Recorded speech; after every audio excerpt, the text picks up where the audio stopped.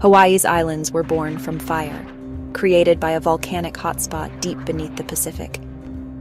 This hotspot, a plume of superheated rock rising from deep within the Earth, has been fueling eruptions for millions of years.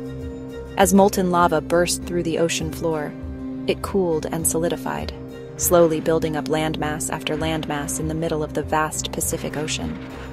As the Pacific Plate moves steadily northwest over this stationary hotspot, new eruptions form fresh islands while older ones drift away.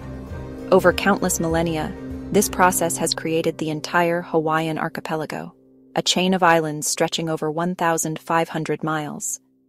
Each eruption adds new layers of rock, slowly raising the islands above the waves and expanding their shores. The Big Island is still growing, home to Kilauea and Mauna Loa, two of the world's most famous active volcanoes. These giants are among the most studied volcanoes on Earth, erupting frequently and dramatically.